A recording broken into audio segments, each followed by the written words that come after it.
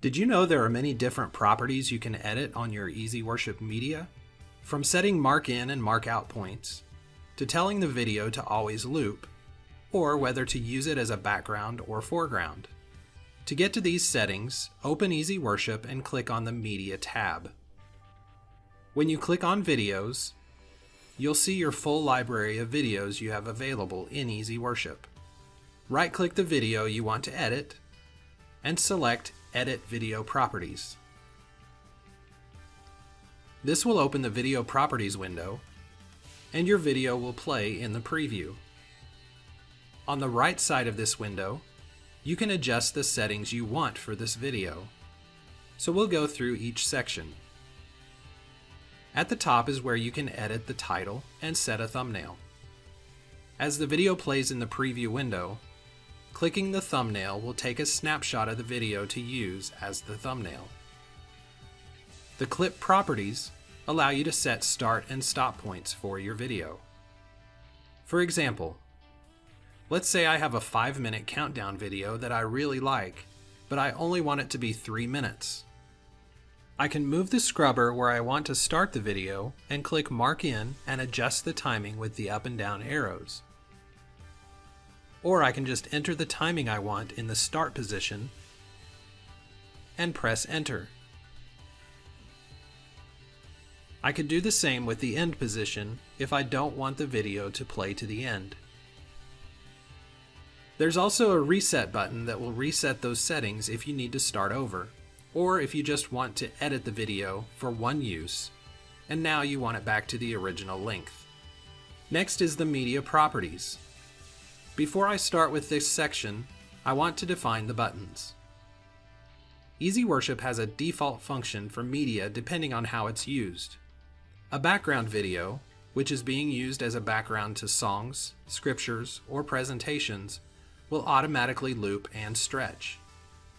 A foreground video, which is a video being played by itself, or as an element on a slide, will automatically play to the end and stop, and will maintain its aspect ratio.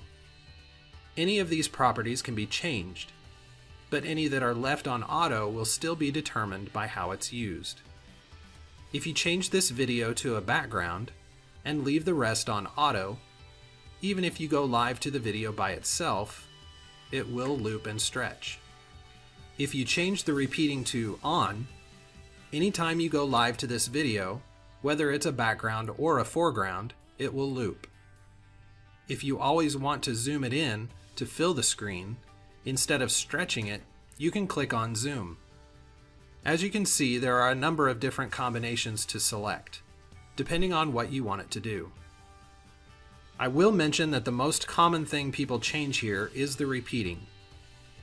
A lot of users have videos they want to loop, and this allows you to set it to loop without having to set it in the live window after you go live.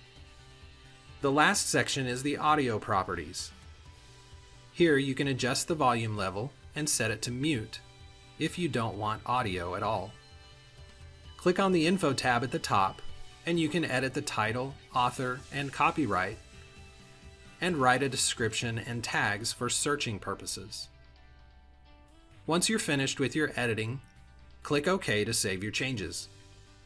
Now click on the Images library and right-click an image and select Edit Image Properties. Because these are still images, you won't have as many settings to change here.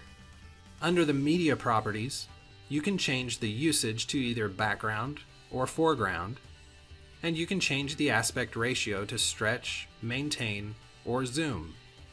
Again, under the Info tab, you can edit the copyright and add descriptions and tags.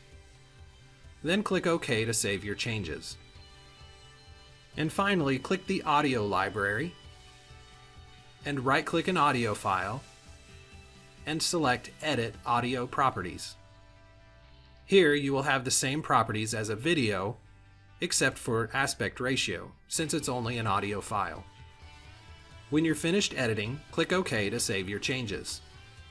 The changes you make to these media items will be saved in your database, but you can always edit the properties again to change them back to defaults.